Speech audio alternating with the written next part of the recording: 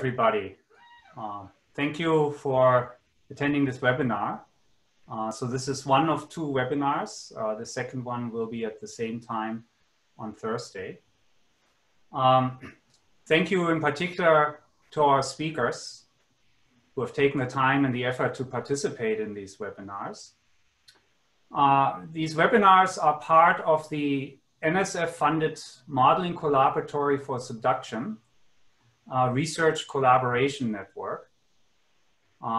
Today's webinar and Thursday's webinar are part of the volcanic systems focus of the Modeling Collaboratory. And as some of you may know, we are still holding out on the possibility of an in-person workshop next year related to volcanic systems. The objective of the Modeling Collaboratory for Subduction, RCN, is to identify how a modeling collaboratory can enhance subduction zone science and to make recommendations about what form such a modeling collaboratory should assume. The format of today's and Thursday's webinar are two 20-minute talks followed by 10 minutes of questions.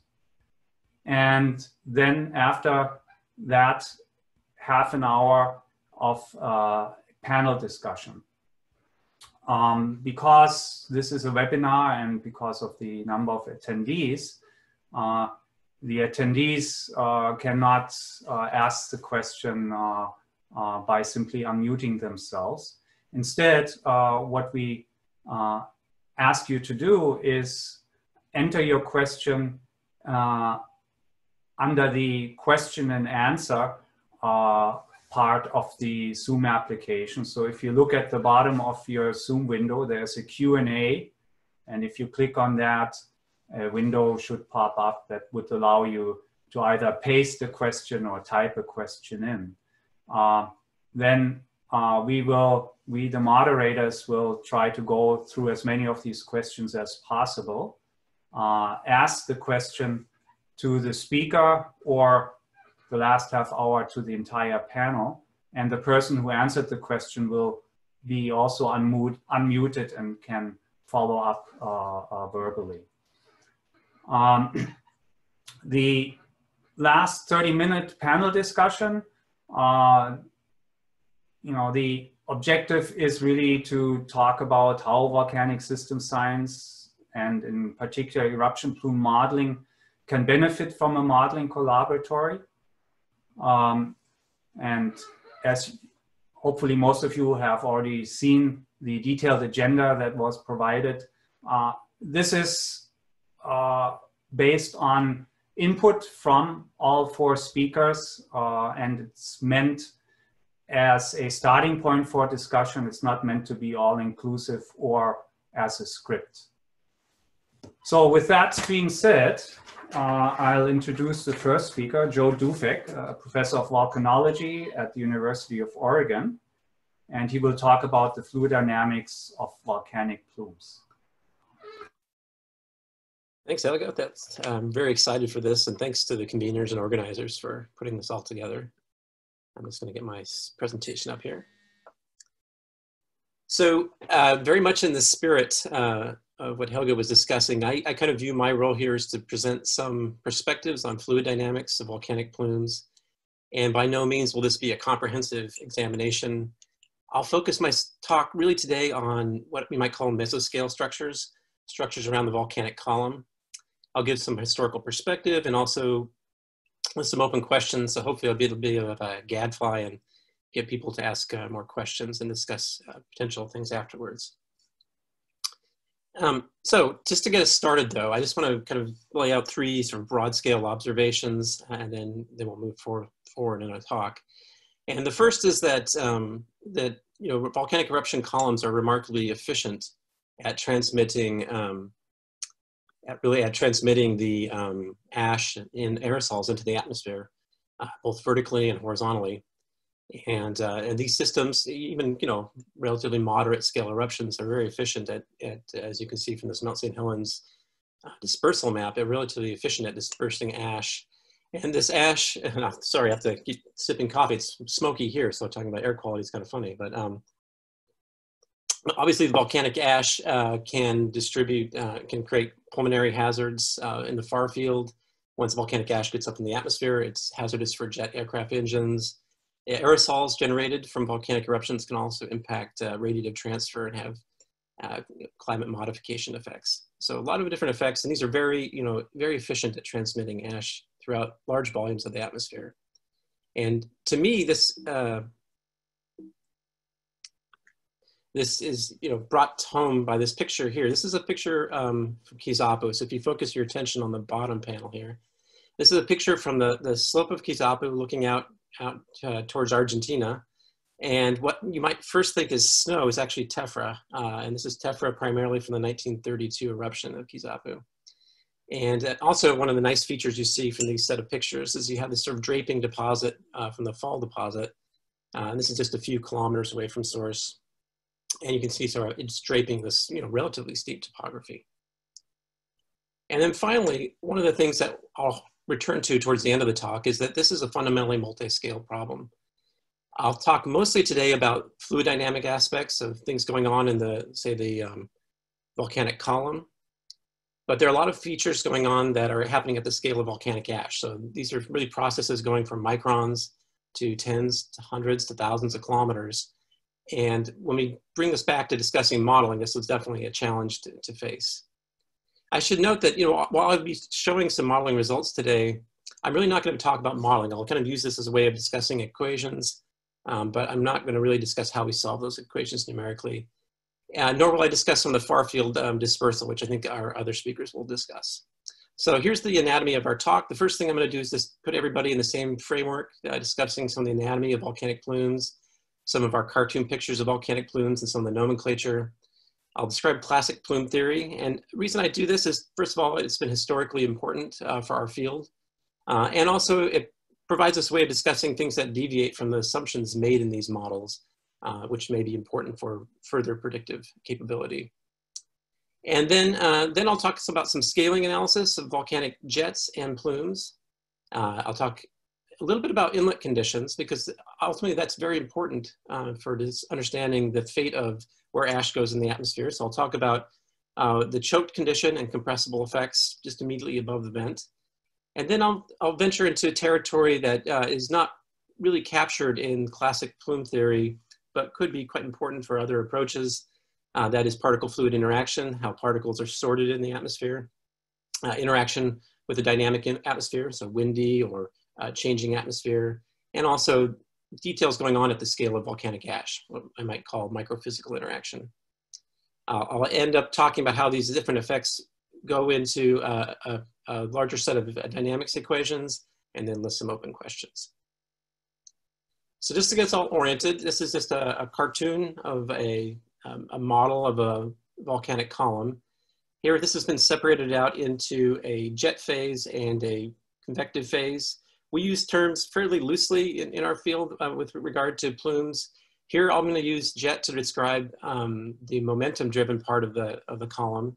So as the ash and gas comes out of the volcanic vent, it's typically higher density, actually, than the atmosphere. And so if there was no momentum, it would just kind of dribble out and cause these ground-hugging PDCs. But certainly in many cases, we do entrain enough atmospheric air. There's a lot of thermal mass in this volcanic ash, and so it becomes buoyant relative to the atmosphere and becomes what we might term a buoyant plume. This will rise up, and this we'll see this more and then we look at the Morton-Taylor-Turner results, but this will rise up to a level of neutral buoyancy, overshoot a bit, and then form gravity currents at the neutral buoyancy point. This demarcation between the jet phase and convective phase, very crudely, you can estimate this sort of jet thrust height with a balance of potential energy and kinetic energy from the vent. So you can get a sense from this. And that balance is very much like you would do if you wanted to predict how high a fountain is going you might be looking at on your campus, for example.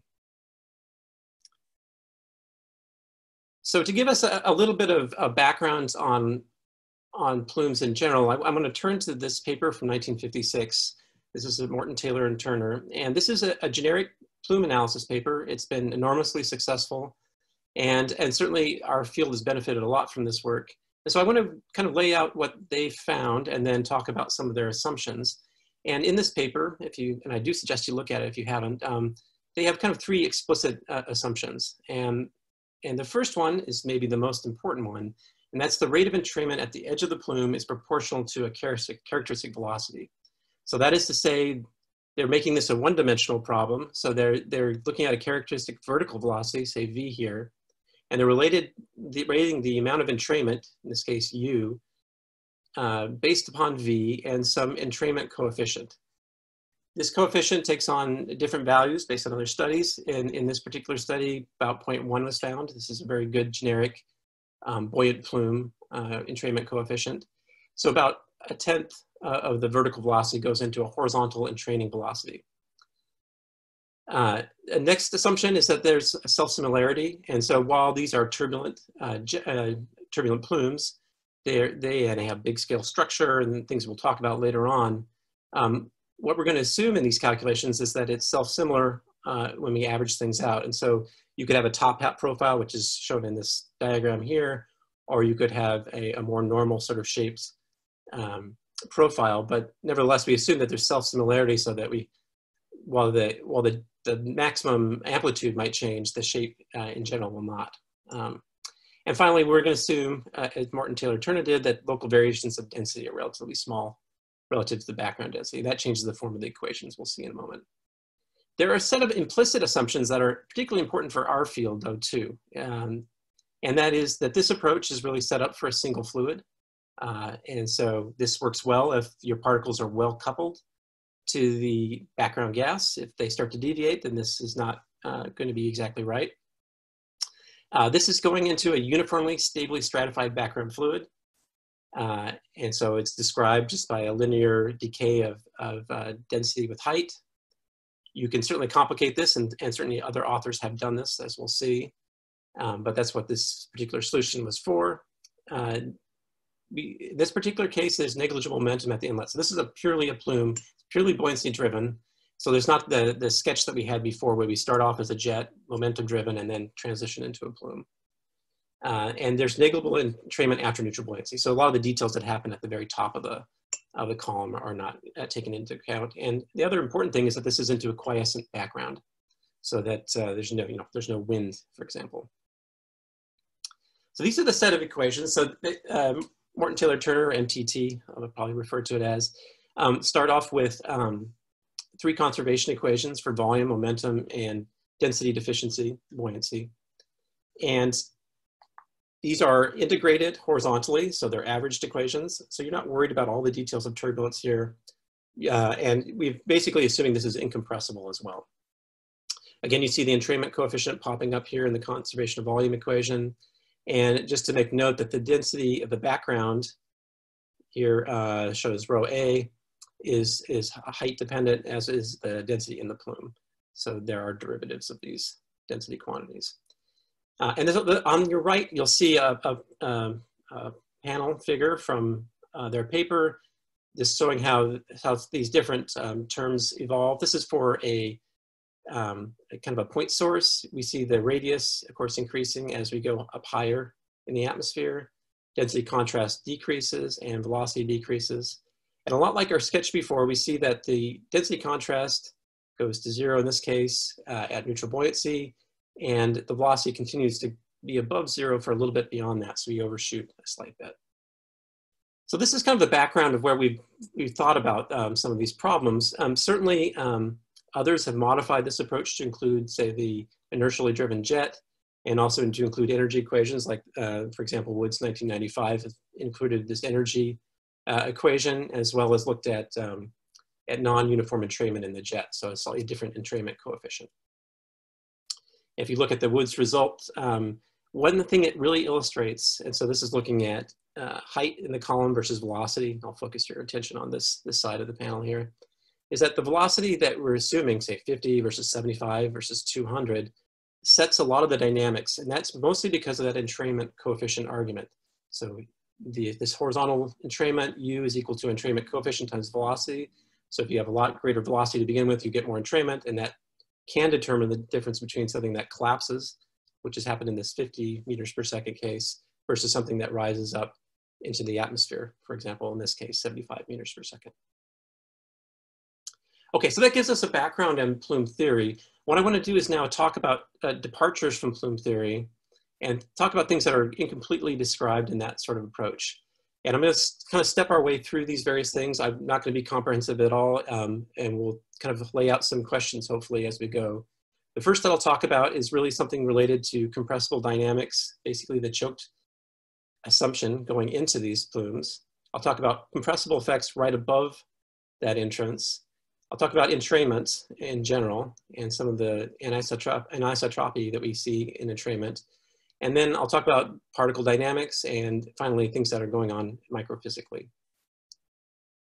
To get us all on the same page, so I do want to bring up these scaling arguments. This is all being recorded, so you can go back to this later if you want to refer to it.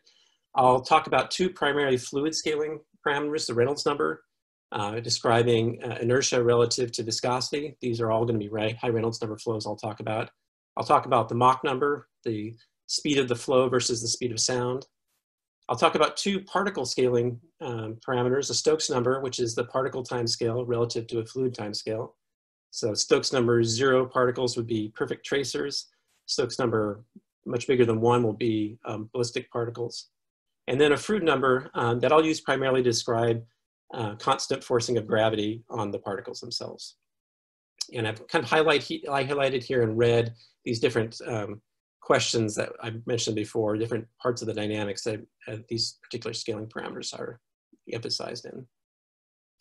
So in terms of the choke flow condition, this is the idea that right at the vent, we can assume that the Mach number is approximately equal to 1. And the reason for this is that it's really a consequence of conservation of mass in a compressible fluid and conservation of momentum, let's say. This is a modified Euler equation shown here. And so the idea here, this is conservation of mass. If you're familiar with the incompressible form, you'd ignore this density variation in height. And then I'm just kind of illustrating this in terms of a case where we have, say, a conduit that's changing in width as we move up in this case.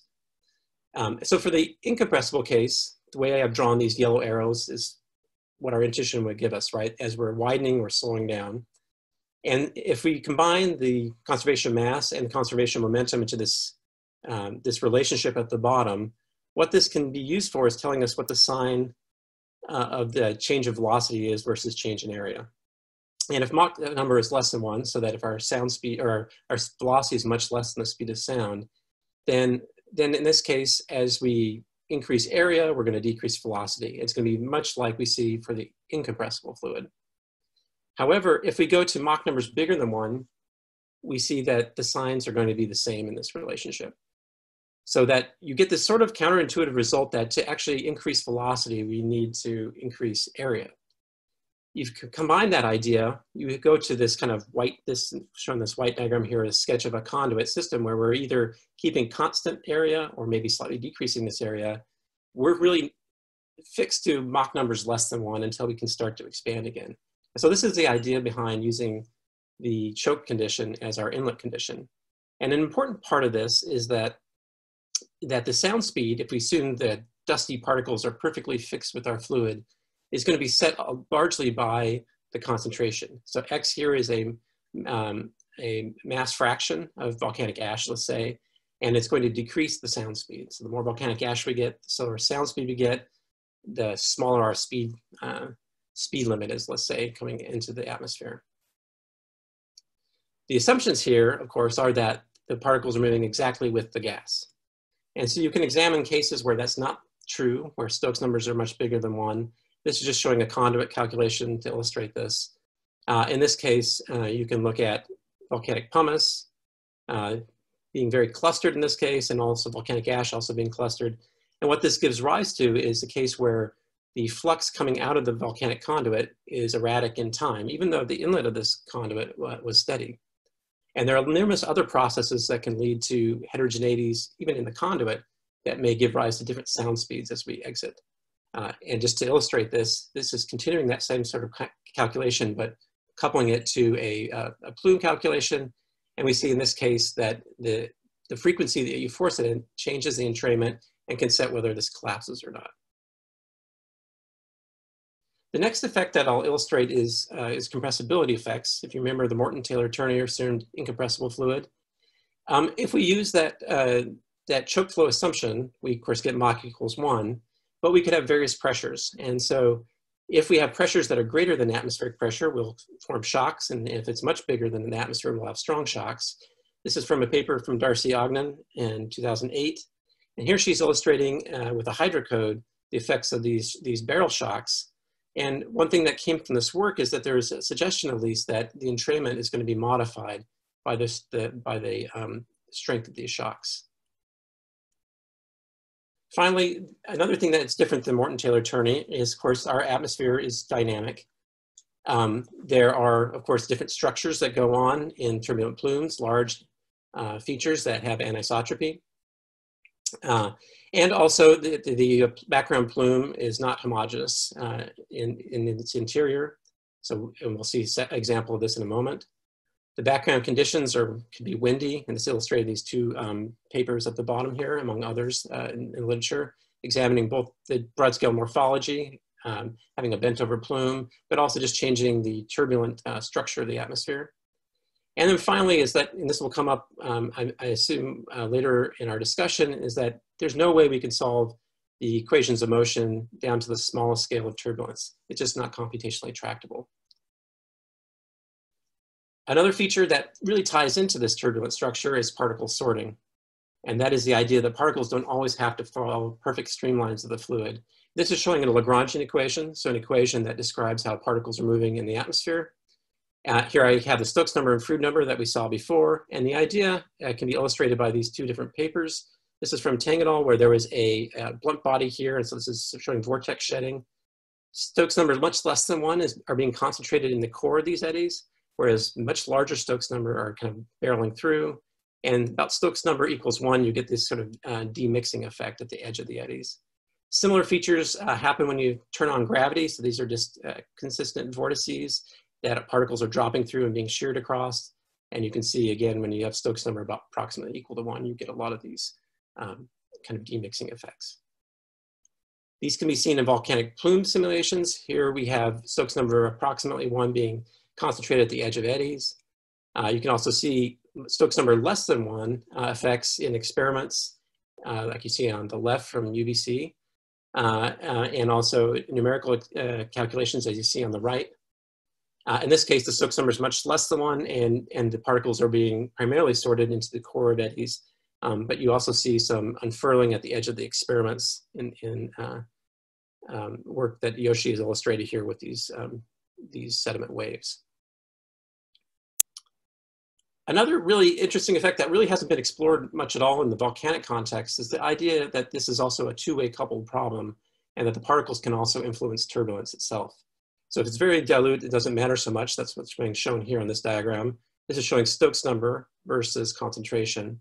So dilute effects don't affect the background turbulence much, but once you get to moderate scale concentrations, large Stokes number particles can enhance turbulent production, so change the cascade of energy in the turbulence, whereas small scale particles can dissipate, so basically sap any energy away from the small scale eddies.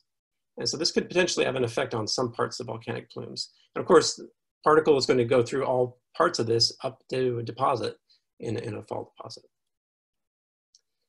And finally, microphysical effects happening at the scale of ash can, of course, be important. There are lots of these. I'm just going to illustrate a couple. One of which is dynamically important, and that is that these insoluble silicate particles can act as nucleation sites for hydrous phase change. So they can form water droplets, hail, and this can have pretty strong consequences for the dynamics. Of course, you're creating different sized particles then dynamically as we absorb water onto the surface. Various microphysical models have been incorporated into volcanic plume calculations. This is a calculation from Atham. And in this particular case, having water condensing and ice forming allows the plumes to actually go higher. It's a little bit hard to see here, but the one with microphysics is the higher plume height versus the lower plume height with no microphysics. So in this case, the microphysics matters in a macroscopic way to the dynamics of the plume. In other cases, microphysics might not matter for the plume dynamics, but might give us some insight into what's going on in the plume. And this is probably the case with electrical charging. So volcanic ash can become electrically charged. It's insulating, so it holds on to its charge for quite some time once it is charged. This can happen through lots of different processes. It can happen when you break up particles, which is called fractocharging. Tribocharging is particles colliding with each other. And then finally, you can have particles charging because they have different dielectric effects as you start to get ice and graupel, like a dirty thunderstorm. And so all these can be operating in a volcanic plume, creating different signals. Of course, we can see from a distance volcanic lightning, so it becomes a nice way of determining heights of plumes from a distance in places that are very remote. And as I'll show in a second, you might also be able to use some of these information to get at some of the compressible fluid dynamics. So one of the interesting things is the ability to hold charge on particles is really related to the background atmospheric pressure. And it's illustrated in these two figures on the left. Here we have this, let's say this plot, this is pressure on the bottom versus height. And this is showing a case where we're overpressurized. We're going to form a shock. This is the pressure evolution above the vent. So we actually go below pressure compared to the atmosphere. And then we have the shock and then return to atmospheric pressure. K here just refers to the overpressure ratio. So in this case, we're 10 times the pressure of the atmosphere. And this 1, 2, 3, and 4 illustrates where you are in this diagram below here. So this is showing pressure, but in this case, maximum charge density. This is described as called the Paschen's curve. So we start off undersaturated, we saturate, so we start discharging, and this happens until we're under pressurizing. And then once we get the shock, we quench this discharge, and then other processes can occur in the plume. And this may be one way to create this sort of continuous radio frequency signal that we see in a lot of volcanic plumes. And that's illustrated here. These are discharge events from experiments conducted in Germany, and then also looking at where this maps into the shock relationship. So you basically can map out the shock based upon these discharges. Again, this doesn't really change the particle dynamics in a large way because electric fields aren't strong compared to the charge in particles, but it certainly gives you a way of understanding what's going on remotely, which is one of the things we're interested in. So just to wrap this up, I'll just map out those different effects in a set of equations here. This is a scaled set of equations, fluid equations. So before we were looking at the horizontally averaged, these aren't horizontally averaged. And I just want to illustrate where those different effects map into these equations. This is conservation of continuity, mass, momentum, thermal energy. And the compressibility effects, of course, map into this Mach number term. And so that would relate to both choke conditions and the shock relationships we saw before. Near event entrainment is primarily controlled by this stress tensor, 1 over Reynolds number. This is also where you would incorporate things like turbulence models, like LES and that sort of thing.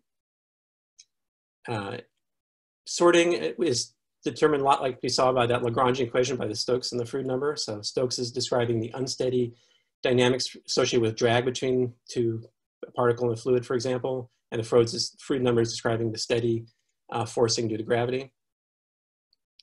And then finally, if we have microphysical interactions like we were seeing before, where we have phase change and latent heat release, we would have terms that would relate how one phase is changing into another. So example, water vapor going into a liquid water phase. Now, while we can map these out and sort of form this sort of relationship here, actually solving these becomes, of course, complicated. And there are pieces of physics that we don't always have in these terms. So I'll just leave this here. And so what I basically described is how classical plume theory has helped us understand a lot of the dynamics of this system, but certainly a lot of the inherent assumptions here do limit some of our ability to make some predictions. And then I laid out a set of questions that we can maybe discuss later, but how do source conduit processes modify plume structure through time? How do compressibility effects modify entrainment? How can we detect these?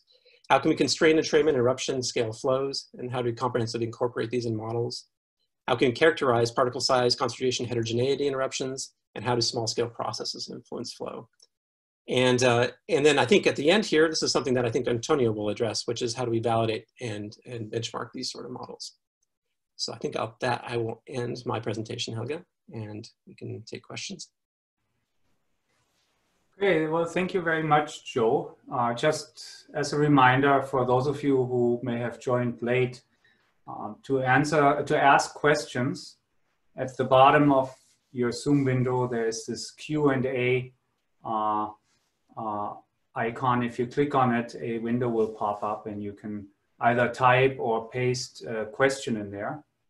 And then we will try to go through as many of those as possible. And anybody who has asked a question once we try to answer it, you will be unmuted to give you a chance to interact with the speaker.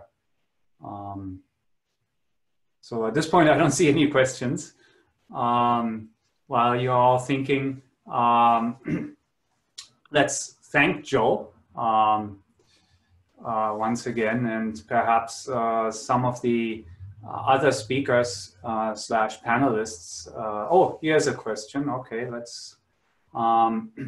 This question is by Leif Karlstrom. Is it clear whether dynamics in the atmosphere are a stronger control on plume dynamics than, say, crater shape? I don't see that addressed here.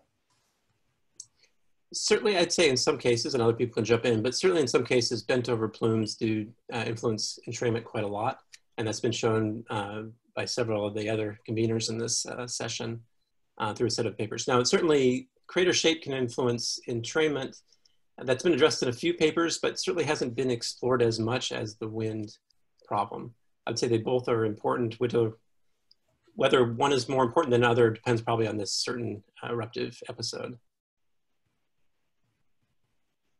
Leif, did that address your question? Okay. The next question is by James Kubicki. James, you are actually unmuted on our end. If you hit the unmute on your side, you can actually ask the question, unless you prefer me to read it for you. No, sorry, I had to get my mic and camera in. They weren't at all. So it seemed to me two things that were important for the dynamics were the charges. And so I'm wondering, what has been done? Has there been a lot done in the geochemistry of that on the particle level? And the other thing I was wondering about, have people tried to determine the thermodynamics of these ash gas reactions? I was wondering if there's endothermic, exothermic, how that might affect the plume itself. Right. So there are several groups working on the charging problem from several different perspectives. Ash has been measured in the field using essentially little Faraday cups, so people know what kind of charge ash has as it rains down on the surface. There have been experiments conducted in my group and in Germany and in Japan, measuring charges on particles. These experiments are kind of controlled atmospheric experiments. We have fluidized beds, we have lots of collisions, and then you measure how the charge builds up. It doesn't seem to be strongly controlled by the silicate composition. So basaltic ash charges relatively similar to rhyolitic ash, but there's maybe a subtle effect there. In terms of, so there's, I think, a growing body of work on this, both from the volcanic ash glass perspective, but also from the physics community thinking about charging processes. There are lots of curiosities that are still not completely well described, one of which is tribal charging. So in tribal charging, particles collide with each other and they become charged. And with volcanic ash, you can get a net charge on, say, small particles relative to big particles, just because you have different sizes and you have different surface areas. And so that's something that hasn't been fully explored, and certainly could be more could be done on that in the volcanic context. In terms of other reactions, there is actually quite a bit of work thinking about chemistry going on at the volcanic ash water interface, and some incorporation of this into models in terms of, say, latent heat. And so that Atham result actually is a latent heat result where you're producing these hydrous phases, hydrometeors, and it's actually causing the plume to rise a little bit more. So it's a broad scale answer, but yeah, there's some working in. I can certainly send you more information if you're interested. All right, thanks. Okay, the next question is by Einat Lev.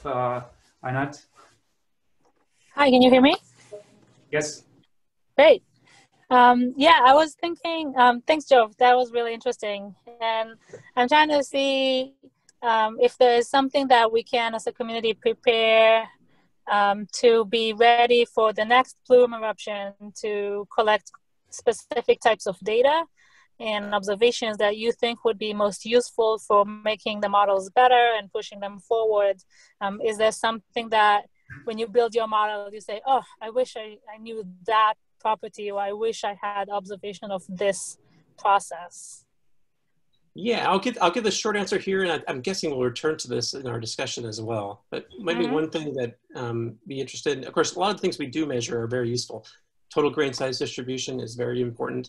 You know, having an idea of what's going on at the event in terms of grain sizes is extremely important. It would be useful, and oftentimes we don't know it, is to know a bit better about the overpressure is at the vent. So getting an idea of that, I think it would be important. I think more could be done with the microphysical aspects. So basically, these aren't things that you measure necessarily in an active column, but maybe in a set of experiments, things that go into these models, but that haven't been explored fully for all the atmospheric, constituents. Right. That's a short answer. I think there's a longer answer there too. I think we can maybe chat about in the discussion. Cool. Yeah, thank you, Arnett. Next question is by Tomas Chiachetti, who looks like he's trying to hide from the atmosphere in Oregon. Can you hear me? Yes. Yeah. Yeah, so what happened to the particle class, like several millimeters or centimeters during the shock wave, and especially to the like 70–80% of gas they contain? Does it have an impact on the class themselves? Yeah, well, it might. Something that we've talked about a little bit is that particles could break up or could also agglutinate. So there's a greater chance of interaction when you have higher concentrations. From the electrical charge perspective, it's important because there might be lots of collisions and that can charge the material. And from an aggregation perspective, if you can form especially a thin film of water around these particles fast enough, having collisions is going to influence whether they aggregate into accretion lapilli, for example. Okay, thanks. Okay, thank you, Thomas. The next question is by Carlos Lavert. Carlos, if you unmute yourself, you can ask it directly to Joe. Okay. Well, why don't I read it? Great presentation, thanks. A question, is it possible to involve particle aggregation into the particle sorting scaled Lagrangian equation? Yes, I think so. There are a couple ways you can do this. One is to have a population, basically model a population distribution. So, particle size distribution, and have that shift based upon some measured or assumed aggregation efficiency. You can also do this with fluid equations, where you can back out using kinetic theory and other assumptions the collision rates, and then from that determine a sort of rate law for aggregation. So you can certainly do things like this. Of course, one of the challenges is that we can't, in any of these models, resolve things really down to particle scale. And so there's going to be always some subgrid modeling that you need to do there. Okay. I think we can address one more question, and after that we need to go on to Antonio's talk. Joe, would you be receptive to people sending you emails with questions? That would be fantastic. Yeah, absolutely. Yeah. Okay, perfect. Thank you. So the last question we'll be able to address relating to Joe's talk is by Banerjee. Banerjee, if you unmute yourself, you can ask it yourself. If not, I will go ahead and read it. Okay, I'll go ahead and read it. To solve analytically the model system of equations, what are the parameters and constants? So in detail, I'll refer you to that Morton Taylor Turner paper, but for that particular paper, the important thing there is looking at whether the source was a point source or some other complicated source. But a point source, you need to know assumed background stratification of the fluid, and you need to set the entrainment coefficient.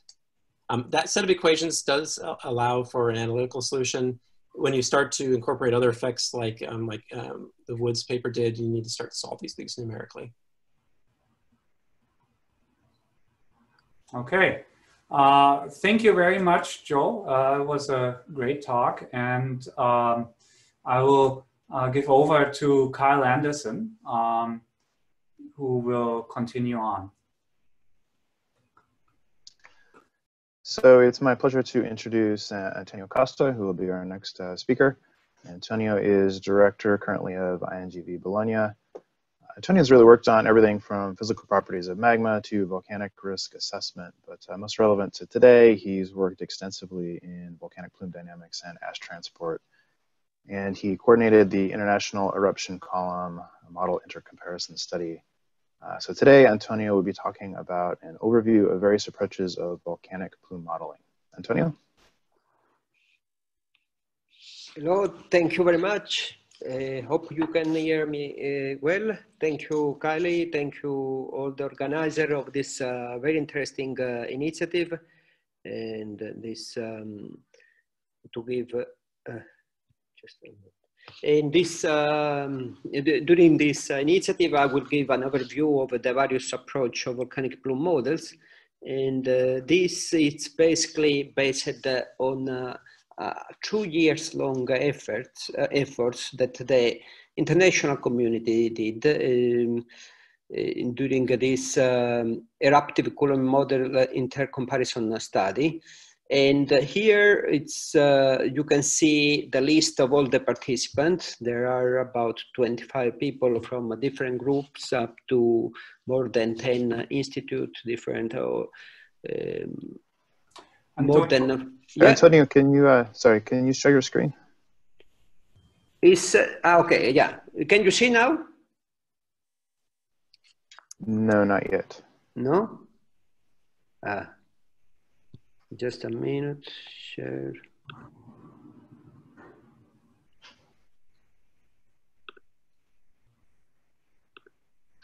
Can you see now? Yes. Oh, yes, perfect. Good. Sorry for that. No, I was saying most of the talk today is basically based on this intercomparison model, column model intercomparison study we carried out together with the colleagues that are listed as author of this paper, that is the summary of the study. And I will explain which are mainly the motivation. Beside the fantastic introduction that Joe gave to my talk, and we have seen that there are a lot of open questions, scientifically very relevant. But the study of eruption column, of plume models, volcanic plume models, has also a relevance. It's strongly relevant for the initialization of volcanic ash transport dispersal models. So any of the volcanic ash transport model need to some eruption source parameters. At least we need to know the column height. The column height is relatively easy to observe or to reconstruct in some way. The mass distribution inside the column, the mass eruption rate, the flux of mass from the column, and the total gradient distribution that can tell us how this mass flow rate is subdivided among the different particle classes. This is the classical approach for volcanic transport, ash transport model, VATM. And this is, for example, this is an example from Etna. It's a study I did with my former student. It is just to show that this model need in some way with the available observation to be initialized in terms of source term. That means we need to characterize and describe the eruption column in the property of this eruption column. And what we need to describe is the column height, as I said, the mass distribution. And to do this, we need some model. But let's see which are the approach, the current approach in the scientific community. we have a hierarchy of models, of approaches. One is the basic one is the empirical models. It's represented by the empirical models that we call here, to distinguish from the other, 0D model, zero-dimensional models. What are these models? Basically are empirical or semi-empirical correlation between the flux of mass, the mass flow rate, and the column height. Because this is based basically on some theoretical results obtained with the buoyant Plume model that Joe just introduced. And this category of model tell us that the dependency between the mass flow rate and the total height, the column height, is roughly a power 4. And this was better calibrated empirically recently by Larry Mastin et al. Mastin 2009. And the recent efforts, for example, the model that was introduced before by the Guterres Bonadonna, the model by Caraccio that I will introduce later, are all trying to refine, to make this model a bit more realistic, for example, including the effects of wind, that in the case of strong wind, here we have the wind and here the intensity basically. And you see when we have a weak plume with strong wind, the wind is strongly affected because it's bent over by the wind, but not only, as I will explain a while, the wind is able also to change the structure of turbulence and so the enchainment mechanism.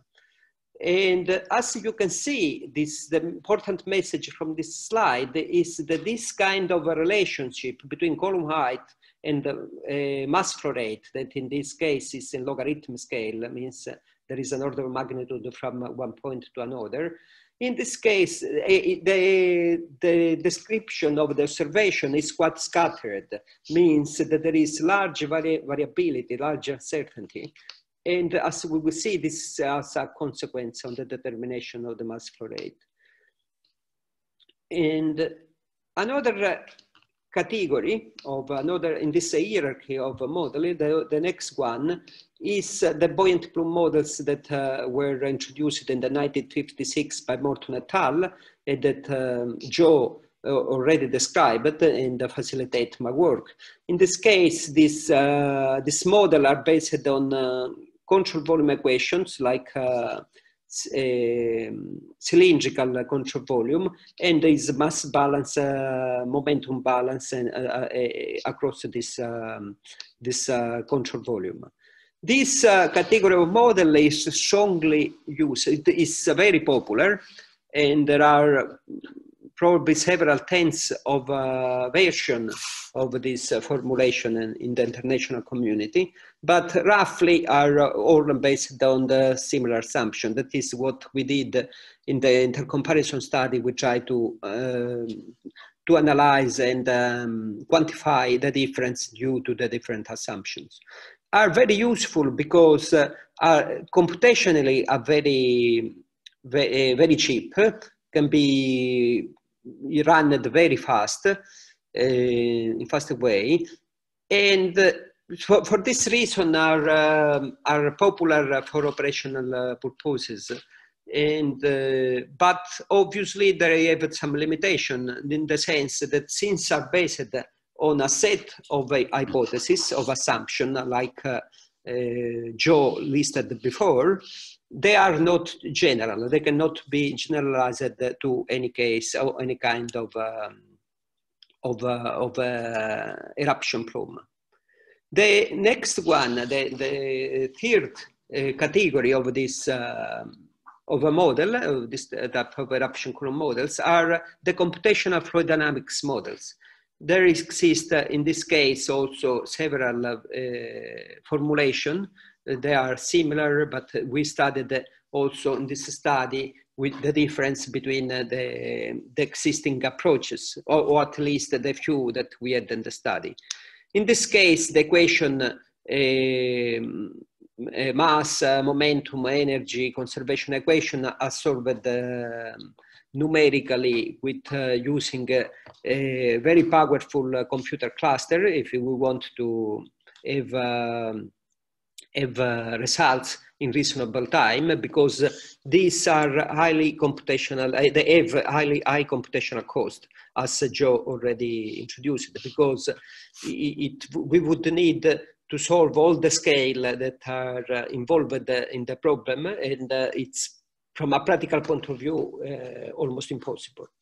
So this kind of a category of model is extremely valuable for basic research, but so far not really, cannot be really used for operational purposes. And one thing that I want to highlight, and maybe some point for the final, for the general discussion we will have at the end of this 2 days initiative, a workshop, is basically not only the fact that this kind of model are very demanding from a computational point of view, but also today we have a new generation of machine, and what we need to ask is if the community is ready to use the computational power that is available today. And as I will try to explain, probably we are taught, and in Europe we are currently developing a project called GIS, where we are trying to adapt, to rewrite the computational codes in order to use the modern generation architecture, because obviously to use a petascale, exascale machine, you need to have an appropriate code written in an appropriate way. Anyway, these are the list of the models we used in the studies. As you see, we have up to 17 models of the different categories that I just introduced. We had 4 0D models, the Mastin et al. That doesn't account for the effect of the wind, the Grutter-Bonadon in 2012, and the Woodhouse et al. 2013, Carazzo et al. 2014, that all 3 have in some way tried to account for the effects of the wind on the entrainment coefficient and on the venting of the plume. We had up to 9 one-dimensional model, buoyant plume model, and that are listed here, and here it's the corresponding order. As you see, the buoyant plume model, each one make a different assumption on the entrainment, and this can suggest to you that probably there is some issue in determining the entrainment coefficient just because it doesn't exist, in the sense that there is, depending on the regime, this variable can have slightly different values, and also in the experiment. One experiment can give one value, another can give another. Although they are very close, from 0.15 to 0.09, since the problem is strongly nonlinear, a variation of a few percent of the entrainment coefficient, as I will show, can have a dramatic effects on the results, on the column height. Then the three-dimensional model make different approach, have a different approach to describe the turbulence. Most of them have the classical larger simulation, and the one has the implicit less larger simulation that make it closer to the direct numerical simulation. With all these 17 models, we solved the same problems. We set 2 kinds of problems, 2 case studies. One in which we assigned the mass discharge rate, the mass eruption rate, and look at what is the answer of each model in terms of column height and the column dynamics. In the second exercise, we fixed the column height and asked to the model to determine which mass discharge rate is needed by the model to reproduce such height. In 2 conditions, we consider the windless condition and windy condition. One strong wind for the weak plume in order to have the worst case, and another relatively low wind for a strong plume. Here on the bottom, on the left, on the side is the wind profile used for this kind of exercise in the case of weak and strong plume. Here are some representative results in terms of what. This is an important point to discuss. When we have a three-dimensional results from a three-dimensional model, computational fluid dynamics model, we have several problems when we try to compare with a simple one. Because obviously the buoyant plume model are steady, whereas CFD model are not. Sorry, is someone calling? I don't know if I heard some noise in the background. I don't know if it's someone trying to write me. Okay, no, I can go on. I was saying it's very important to choose a filter that allow us to compare the results of the three-dimensional unsteady model with those of the buoyant plume theory models. And as you can see from this slide that just to show some example, we have already quite interesting results. Here reported the temperature profile with the continuous line, the temperature profile given by the buoyant plume model, buoyant plume theory model, and with the dots, those given by the CFD models, by the 3D models. On the left for weak plume, on the right for strong plume. And you can already see, this is, we will go deeper future in the next slides, that in the case of a weak plume, both buoyant plume BPT models and 3D models collapse and give very similar profiles. In the other case, on the right, when we have a strong plume, the two family of models diverge in terms of solution. We have the BPT model that give as profile, give this family, this is continuous line reported here, and the 3D model instead give this answer with this the dotted one. And you can see that they don't overlap. Then once that we were able to, we were able to choose a filter that was allowed us to compare, to average the 3D results with 1D1, we were able to compare all the models together. And here we can see the results of we got when we assigned the mass flow rate, asked to the model to estimate the column height needed for that mass eruption, for that mass eruption rate. In this case, it's relatively easy. We fix the mass eruption rate. We look at which is the value of the column height reproduced by the model for all the other parameters that were fixed and were in common among all the models. Even if all the parameters were in common, were the same, you see that there is quite relatively large variability in terms of a column. Here it's reproduced the average of all the models, and here is the results of the individual 1D models, here the results of the individual 3D models, and here that of the empirical models. Here for the weak plume with no wind, here with the weak plume with wind, in windy condition. And you can see already that in one case, the standard deviation among the models is around 20%. In this case, it's around 30%. In the case of a strong plume case, we have the model suggests less variability of the order of, the standard deviation is of the order of 7% in a case, 8% in the other.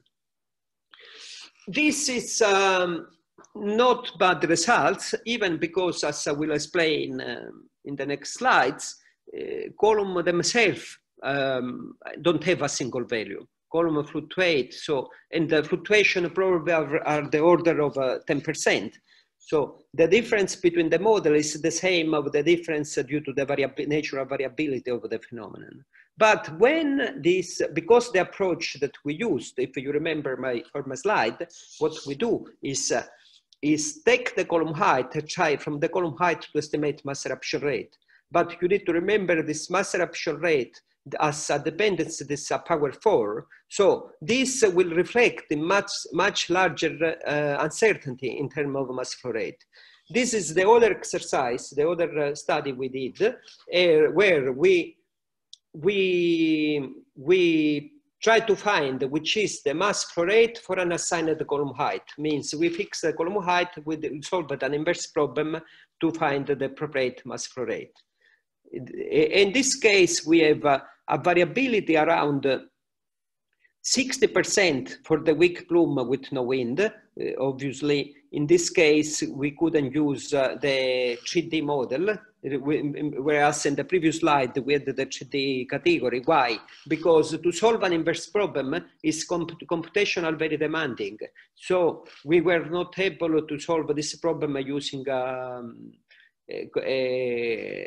CFD models, the computational, the three-dimensional ones.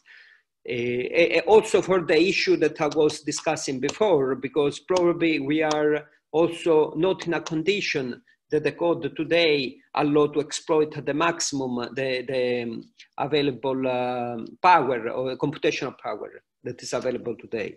In any case, I was saying that the standard deviation is quite large. It's around 60% in the case of weak plume with no wind, and about 90–95% for weak plume with wind. Is slightly smaller in the case of strong plume with no wind, and about 50% also for the strong plume with wind. And this seems quite large uncertainty, but with this current approach, cannot do much. We cannot do much better. Here I go back to the profiles. Before I showed you a profile of temperature for the different one given by the two categories of model, BPT and CFD. In this case, I show the enchained diffraction and the velocity. Again, here, for the weak plume case, you can see that both the profile given directly by the 1D models and the averaged profile extracted by the 3D simulation are more or less overlap each other, apart a few cases. But even in case of windy condition, all the model are in the same range. So means that for the weak plumes, we have 1D, HD model, they are very consistent and give very similar results. So what does it mean? Probably means that the hypothesis, the assumption that Joe listed before for the formulation needed for the formulation of the BPT model are valid. And as it should be, the average of the 3D give the same results of the 1D. In the case of strong plume, we have a very different results, and here I reported the same variables, the enchained diffraction and the velocity profiles for the case in the windless windy condition. In both cases, there are quite strong deviation between the 3D results and the 1D results. And this is very evident, in the case here of the velocity profile, for example. Because BPT model tend to overestimate the temperature, overestimate also the velocity. Velocity profile given by 1D models is can be drastically larger than that predicted by the 3D one. But even there is difference. You can see here BPT model, the one, for example, based on the results on the model by, on the formulation by Woods that was introduced by Joe before, predict velocity of the order for strong plume of the order of 200, 250 meters per second around the buoyancy level, before, sorry, in the convective region. Instead, the 3D model gave about 100 meters per second or less. Another things that we did following the study, I did with my co-author. One here, it's in the same special issue because I forgot, but I will tell you in a while that this the study is published in a special issue of GVGR. Another paper that is in the same issue, this here, Bastuk et al., show that if we have, for this range of mass flow rate, if we plot the different column height, because we get a characteristic height that is the neutral buoyancy level, another characteristic height that is the maximum spreading level, the height of the maximum spreading level, and another that is the total column height. If we consider this different height and try to reproduce, these are with dots with bar, and we try to reproduce with the BPT model, that is the line, we see that we need to calibrate each time, case by case, an optimal effective value of the entrainment coefficient. This probably means that to generalize to large flow rate, the assumption of a constant entrainment coefficient is not correct. And in this case, for example, we see this is that there are bar on the line in both cases.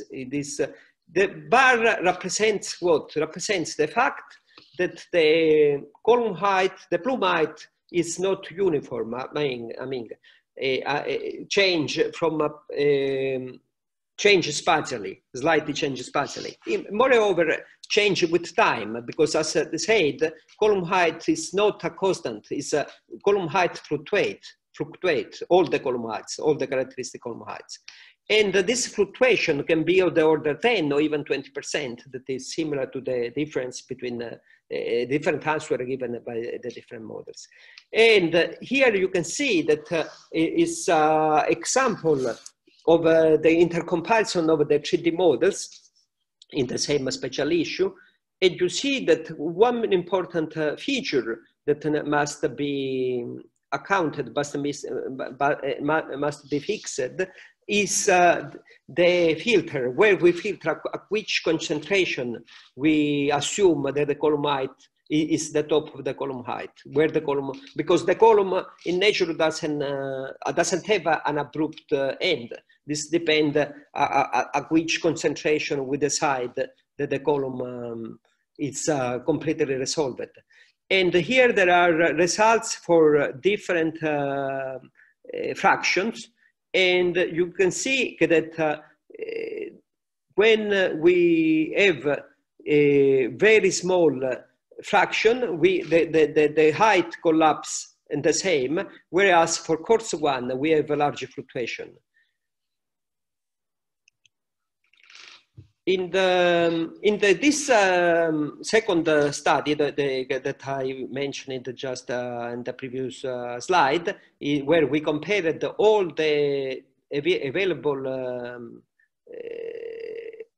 three-dimensional model that were considered in the study, the simulation had showed a general agreement. Although obviously among them there was some difference, and in particular specific studies between the strong and the weak plume cases revealed that strong plume have a different entrainment process with respect to the weak plumes, and identified the most relevant process.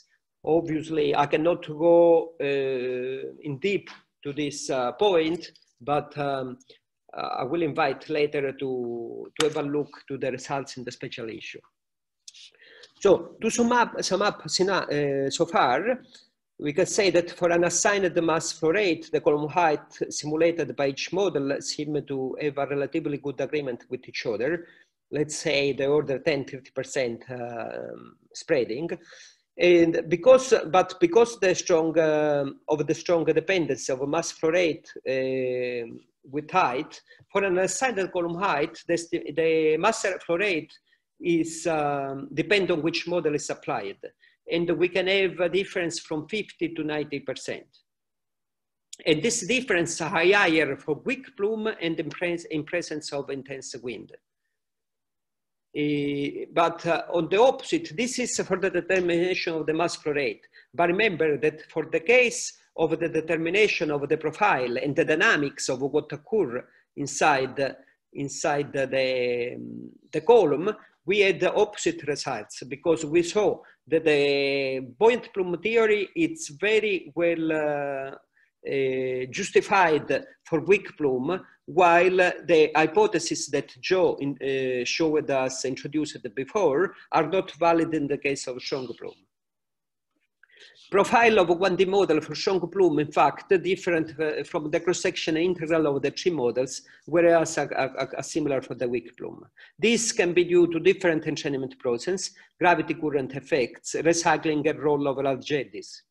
Moreover, another result of this international study was that the parametric study on the entrainment showed that this quantity, the entrainment coefficient, have entrainment coefficients, because I forgot to mention that some model have one, the classical entrainment coefficient and crosswind entrainment coefficient. Both have a first order control on the determination of the column height and so of the mass flow rate. On the basis of the three-dimensional 3D simulation results, it's required to develop new approaches to describe entrainment in 1D models. And the results highlight that obviously this is as implication for operational application of this model. We need to pay attention to the uncertainty of the model themselves. This will be very well covered by Costanza and Larry in a few days. And I put here just to stimulate the discussion. For any future information and detail of what I've presented, summarized so far, I invite the people who are interested to have a look to this special issue of a Journal of Volcanology and Geothermal Research that you can find on this link. Thanks for the attention, and leave here the main question that I would like to be discussed with you. Great. Thank you, Antonio. Let's all give Antonio a virtual round of applause for an excellent talk. I think at this point we'll have a 10-minute Q&A following the approach earlier for Joe's talk. As a reminder, please go ahead and type your questions in the Q&A box at the bottom of the screen, or if you don't want to type your full question in, just enter your name and we can unmute you, and you can then go ahead and ask your question yourself. So again, use the Q&A box at the bottom of the screen to ask questions. Thanks. And I'll go ahead and open up, before we start getting questions pouring in, open up questions to other panelists and moderators as well. Okay, our first question is from Robert, wow, sorry, I apologize, I'm gonna mangle your last name. Robert Constantinescu. Great talk, thank you. Actually, Robert, you may be unmuted now. Do you wanna go ahead and try to answer if you have a microphone? Hello, I was wondering where my button is, microphone. Yes, we can hear you, please go ahead. That's great. So I have a question about the maximum column height that is expected in the simulations, of course, given the different altitudes for the vent and the differences in the atmosphere properties. Like say, if we simulate a vent at sea level and you expect a maximum column height of 40 kilometers given an MER, will it be the same for a 5,000 meter altitude volcano source? Sorry. Will we expect 45 kilometers in this case? Column?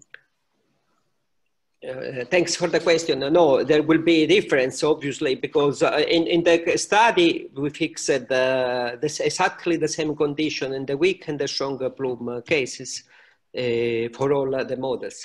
But in general terms, the difference, there would be some difference due to the difference of pressure, for example, a density of the atmosphere, because what control the dynamics of the plume is also also due to the density variation of the atmosphere. As you know, the density is higher at the sea level and much lower on the up level. And moreover, is stratified, and this determines also where the neutral buoyancy level is. The neutral buoyancy level is where the average density of the column at that level, and that of the surrounding atmosphere is the same. Obviously, this condition can change if you start from sea level or 5,000 meters, as you said, above sea level. Especially for weak plumes, obviously, because weak plume can be a few kilometers. These effects can be more relevant than, but it's not a first order effect with respect to the one I just presented.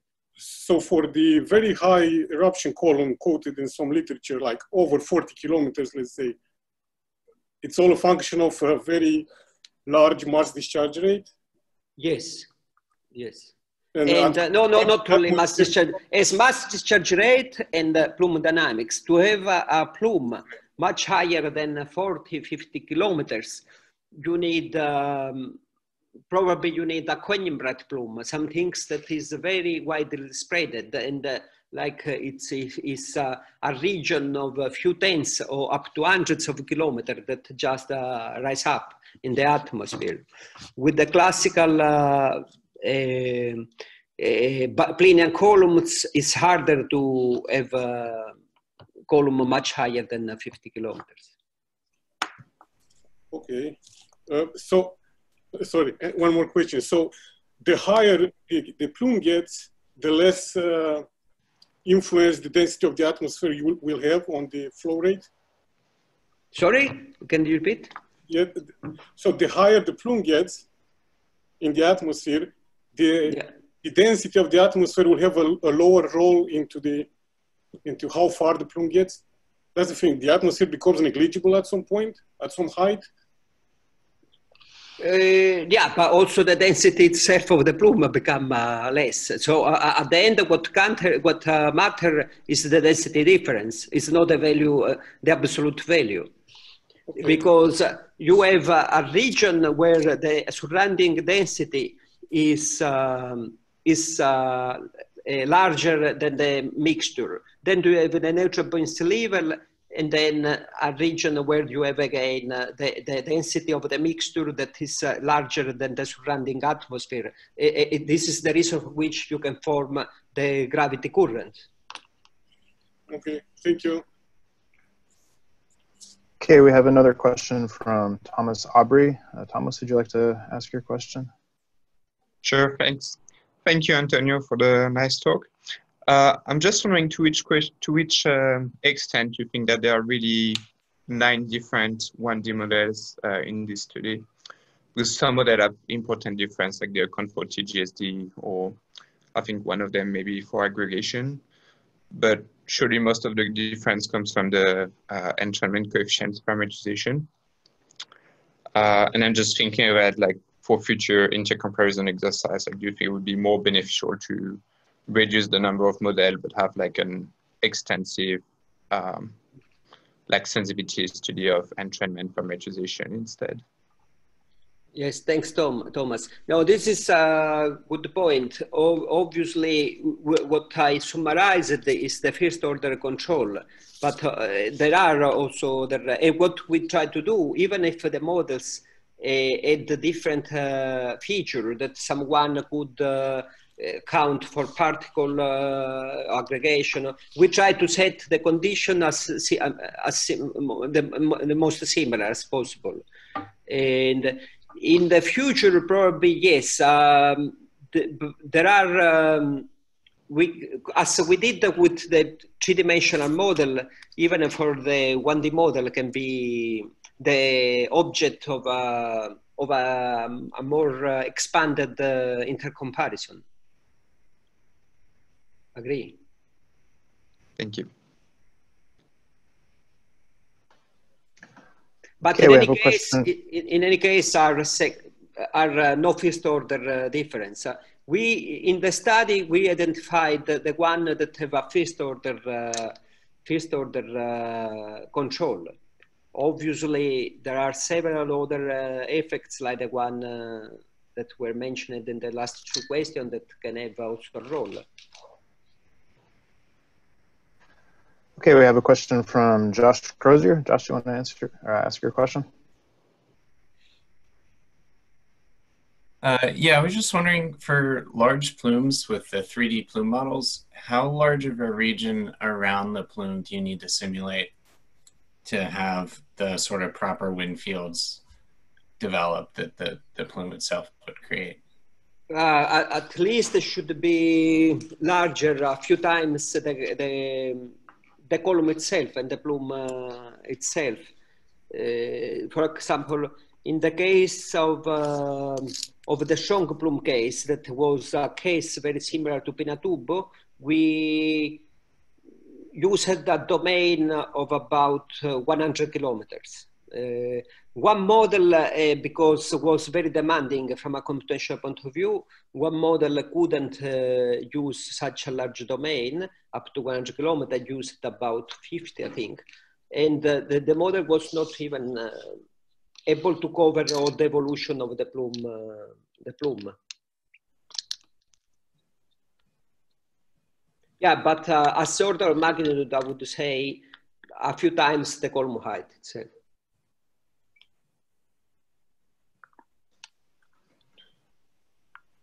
Okay, at this point, I don't see any more questions in the box. So given that we're actually a little behind schedule, I think we'll move on to the broader panel discussion, and you'll have more opportunities to ask Antonio questions at that time. Thank you again, Antonio. Thank you, Kylie. Thank you all. Sure. So yeah, at this point, I think we'll open the discussion up. As Helga described earlier, we're going to have a 30-minute discussion, and this is going to be with all of the panelists. The goal here is really to think about plume modeling in the context of a modeling collaboratory for subduction. And to that end, we do want to include consideration of integration of the types of models that were discussed today with the deeper parts of the volcanic system. So that is the coupling between the subsurface and surface processes. There's a list of potential discussion topics that was sent out earlier and is also on the website. And I'll just go ahead and read a few of the major topics to sort of kick things off. Number one, what are the strengths and limitations of the different modeling approaches? Number two, what are the optimal collaborative strategies for integration of geophysical, field, and remote sensing observations with eruption plume modeling? Number three, what are the remaining challenges in modeling volcanic plumes? Can the MCS, or that's the Modeling Collaboratory for Subduction, contribute to the operational use of plume and tephra dispersion models? And then what are some of the biggest factors limiting progress? Nonetheless, I want to emphasize that we don't want to really limit discussion to those topics. That's really just to get things started. This is not a list. And again, we do want to consider the coupling between the subsurface and surface parts of the volcanic system. So let's open it up now. I think rather than typing a full question or comment into the Q&A box, if you just enter your name, we'll go ahead and call on you, assuming you have audio. If you don't have audio, go ahead and feel free to type the question in. Otherwise, your name will be fine at this point. Helga, do you want to add anything to that, or any other panelists for that matter, before we get started? Anything additional? Otherwise, oh, and I should say Constanza Bonadonna and Larry Maston will be our other two panelists. They will be speaking on Thursday, so we'll have 4 panelists in total. And to kick it off for the panel, I mean, it seems to me that there's a big, you know, these models are fantastic. And I would say that, you know, big progress over the last 20 or 30 years maybe is understanding the steady state eruption. Even with dynamic models, ultimately we're talking about a plume height or a column radius or something like that. But of course, eruptions change with time, and always during a long-lived eruption, there's always a question about where it's going next. So how do we improve our understanding of how an eruption might evolve once we're observing a set of eruptive conditions? How might we use these models to better understand what might happen next?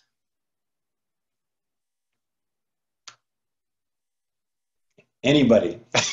Well, I guess there are a couple of strategies I can think of, and everybody can chime in there too. One of which is just to examine time-dependent scenarios. So certainly for the big 3D models, you're not going to do this real time or anything close to it, but you can get scenarios. Let's say we have a waning eruption. This is what we might expect. And this also gets a bit back to Einat's question too, in a way, which is, what would you like to know? And for any of these models, you want to know initial or even transient initial boundary conditions. What's the inlet flux? That said so much, right? And so if we had an idea of that, the models won't be able to. These sort of models won't tell us that flux unless they're coupled with something deeper. Let's say that. Yes, but I would like to add some things. The point that Chuck highlighted, the fact that eruption column are unsteady, or challenge the BPT model in the way in which we use now, in the sense, if we can get from a computational fluid dynamics model, 3D models, even if we fix the mass flow rate, we still have fluctuation of the order of 10% roughly. And obviously this will not be reflected in a change of mass flow rate. I took 10–20% we saw before can reflect in a large variation of the mass flow rate.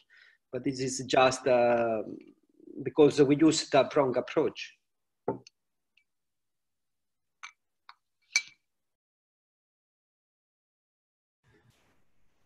Yeah, just following up on that, I think it's super important to think about transitions and eruptions, especially if they're impactful eruptions. Susanna Jenkins and Mark Bevington have done some really interesting work showing statistically what eruption styles transform or change into other eruption styles. And it would be nice to see a numerical context for those kinds of transitions.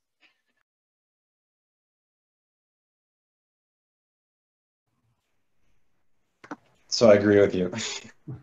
Okay, so so again, to reiterate what Carl said, if you would like to engage in the discussion, ask a question, have a comment, just type your name or something in the Q&A box and we will unmute you. In the meantime, let me ask a question to the panelists. So how do you think plume modeling and integration with subsurface would benefit from a modeling collaboratory, or what should a modeling collaboratory offer in order to be of benefit? Go ahead. Start. Oh, No, you go ahead. Okay, no, just want briefly to say that I think it's extremely important collaborative framework. And we have no way to make progress without collaboration.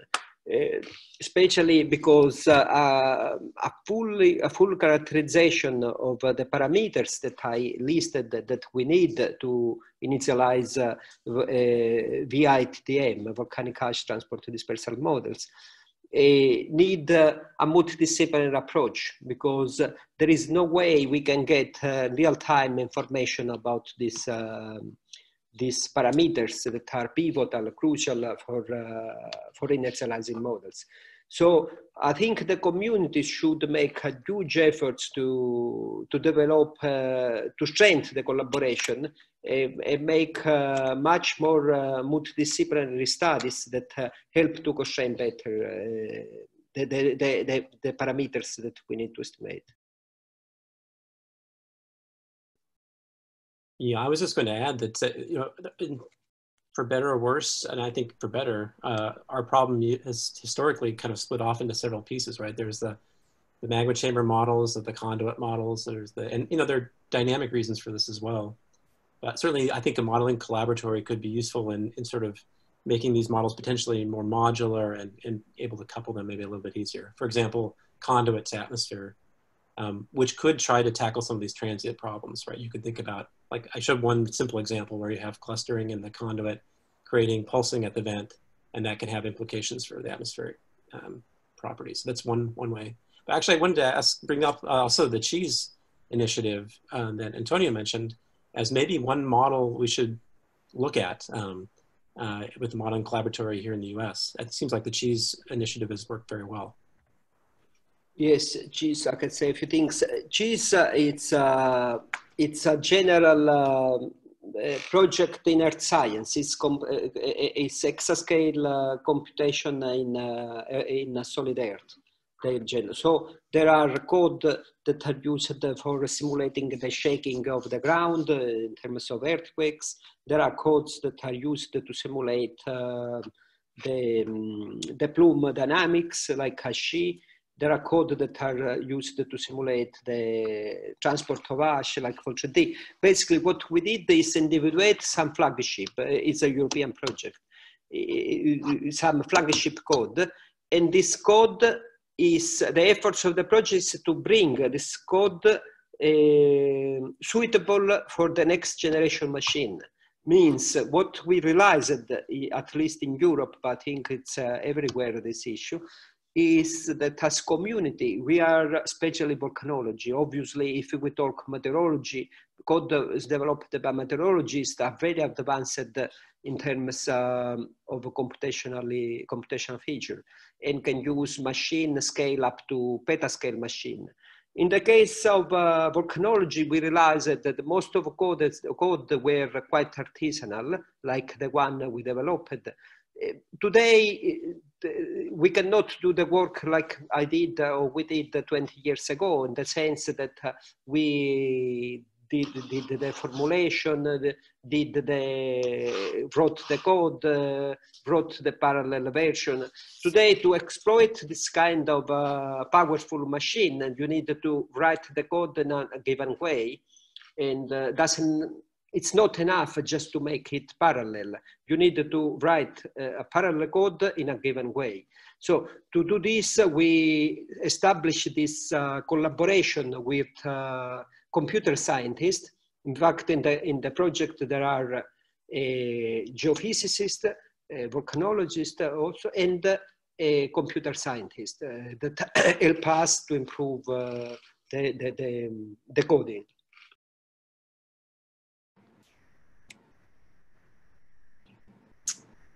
I guess this is Leif Karlstrom. I was going to follow up on that question from Helga and Antonio. I think you sort of partially answered it, but I guess one of the things that we'd like to know is, you know, should a modeling collaboratory involve like infrastructure? Should it involve software engineering? Should it involve science, right? Because ultimately, I guess you have to propose to do something. So it seems like the plume modeling component of the volcanic systems is in some sense pretty well set up for this, as opposed to the subsurface component where people don't even agree on the equations to solve. So I was wondering whether the panel might comment on that, like what's the best framework if you're going to invest in a collaboratory?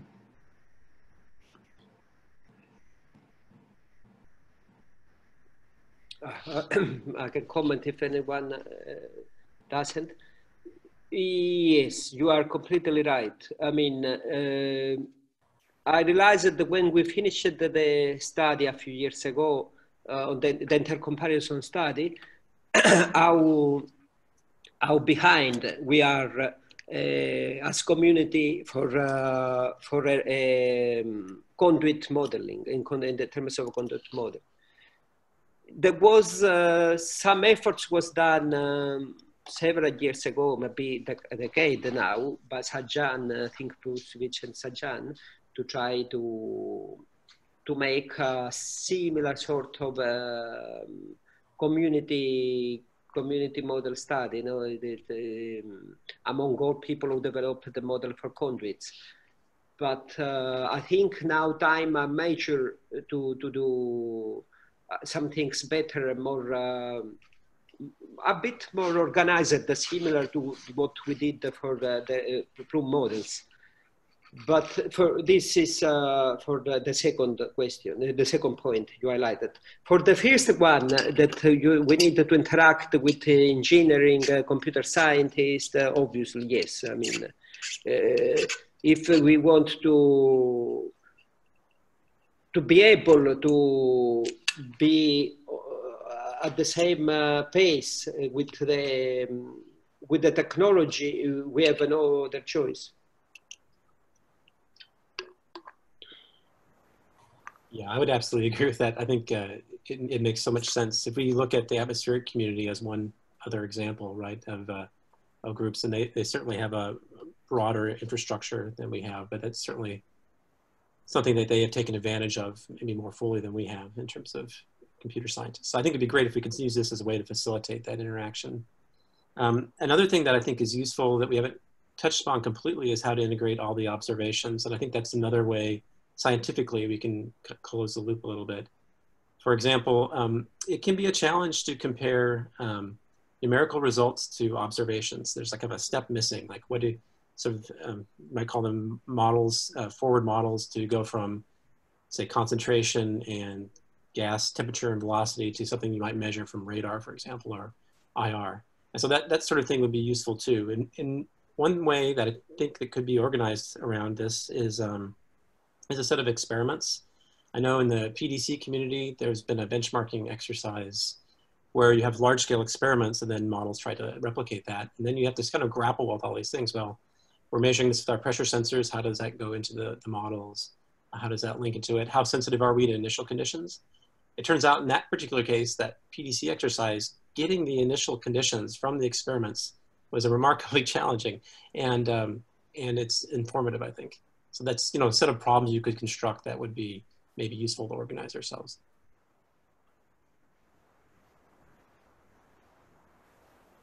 Well, if I can add something to that, I guess we are going to discuss more on Thursday about adaptive source parameters also, also in terms of real-time characterization of source parameters.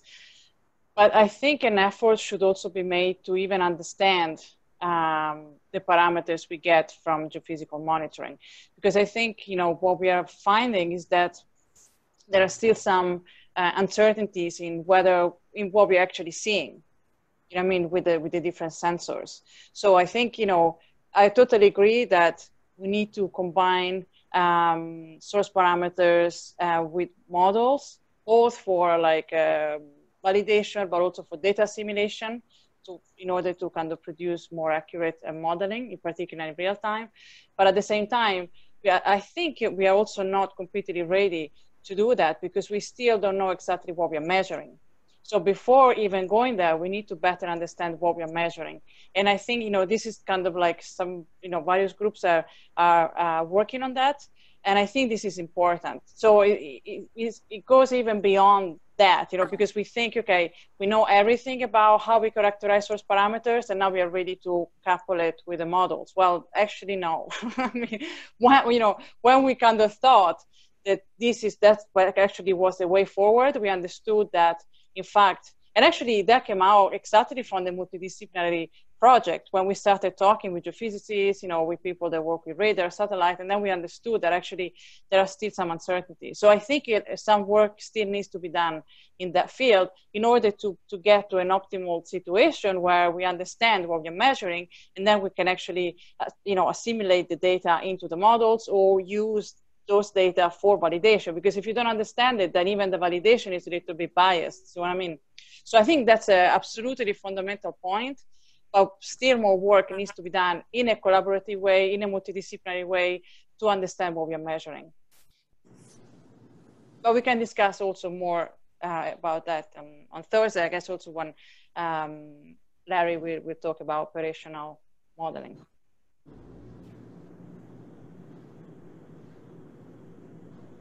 I guess from my perspective, I would just say that, can everybody hear me? Yeah, I think that if we're talking about putting together a modeling collaboratory, so to me, if you're looking at it from an operational perspective, one big question is what kinds of questions do we have that can inform operational models? Operational models have to run fast enough that you can run them during an eruption. So they can't possibly include all the complicated physics that a three-dimensional model or a model that you would run in a research setting would include. So you can explore processes like particle aggregation in a research model and use sort of a proxy or a simplified approach in an operational model that's based on the modeling that you've done under research conditions. But you really have to kind of identify what are those critical processes that you need to study in greater detail, and how can you best characterize them using a simplified approach. I mean, particle aggregation is probably the most common one, but if you simply try to use a model that forecasts where deposits land, and you have a lot of fine ash in your deposit, knowing the particle settling velocity of a fine ash particle isn't enough to tell you where it's going to land if you know the wind field. You also have to know whether it's aggregating, the rate at which it's aggregating, and properties of the atmosphere that might control that. So those are the kinds of things that you really need a research model to address, that you can hopefully adapt the results of to an operational setting.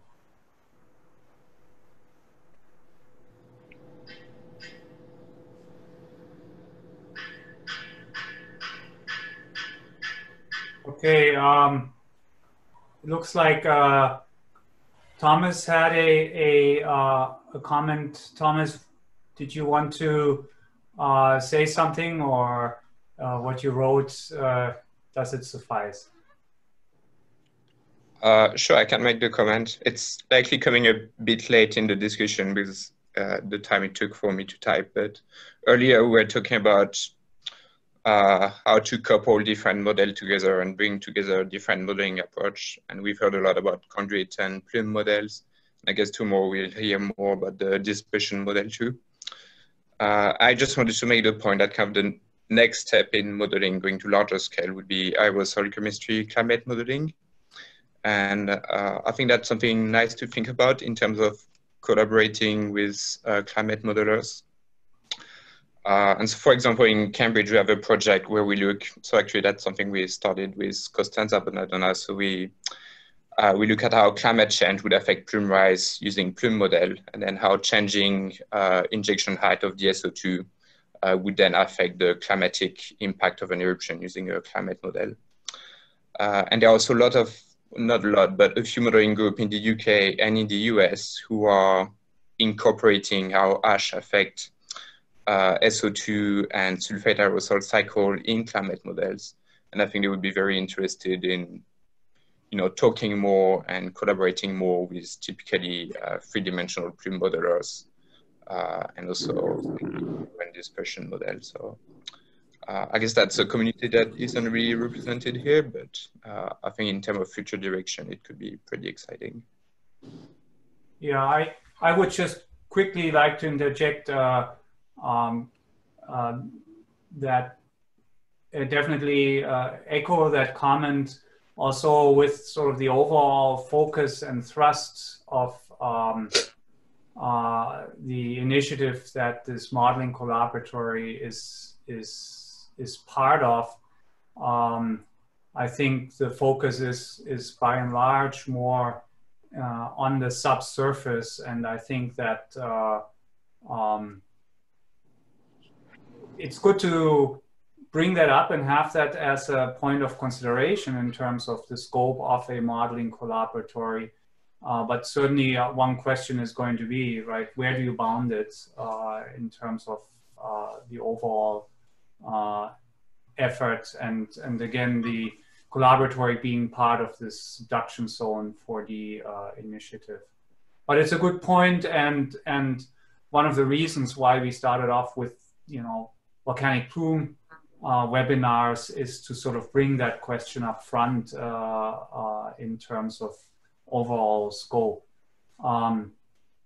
Before we wrap it up, there's one more question. Einat had a question, and again, we can continue this conversation on Thursday, and I, you know, invite everybody to you know, join us then, and you know, questions you didn't get to ask, points you didn't get to make, please do so on Thursday. Can you hear me now? Yes. Great. Sorry for the overhead subway train that's going right nearby. If you guys hear it, sorry. City life. So one comment I wanted to make is that some of the goals and targets that were just described in the discussion are actually already part of the Converse RCN in terms of getting the community of modelers to decide what they need collected and what they need ready for when there is an eruption and say St. Helens goes off, and what do we need, what do we collect, what's the most important data that we need collected. So it's now a really good time in terms of you know, the funding agencies to make that list and the priorities, and also who is available to do operational kind of modeling, but also what kind of research models are available to combine with those operational models. Another comment in terms of what the collaborator can do is that there's a lot of thematic things that cut across. One example is how do you communicate uncertainty? As the lava flow modelers, I hear the Plume modelers, and we have the same goal of communicating our results to the public or the stakeholders, and a collaboratory that deals with different types of models at different parts of the system can be really helpful in training the different kind of modelers, but maybe different students, but also providing some tools and guidelines and best practices to doing things that are really cross-cutting like that. Thank you, Einat. That's a very good comment.